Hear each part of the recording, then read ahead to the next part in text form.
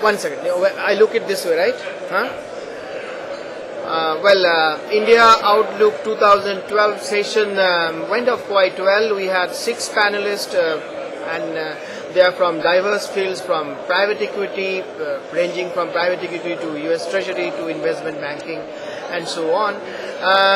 Yes, there are concerns at this point because Indian economy, there are strains on it, economy is slowing and interest rates are high and inflation is high.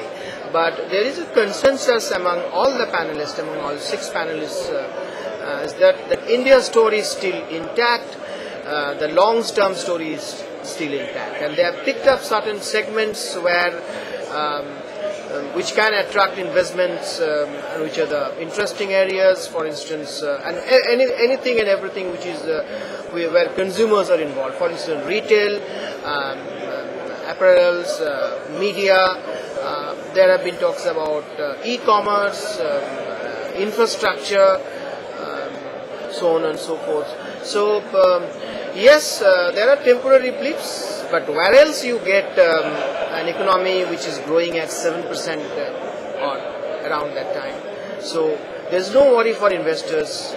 They should stay invested or bring in more money. Thank you.